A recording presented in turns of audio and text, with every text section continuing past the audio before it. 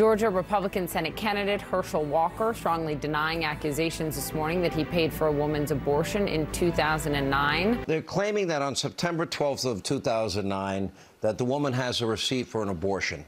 They're claiming that 5 days later, on September 17th, you sent a $700 check and that you sent it in a get well card. I can tell you, I sent out so many get well, send out so much of anything. What about the $700 check? Well, I send money to a lot of people.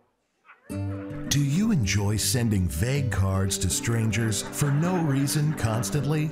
Hallmark introduces the Herschel Walker Collection. When you just want to say something to someone you don't know for no reason, like get well soon and/or congratulations on that great thing that might have just happened.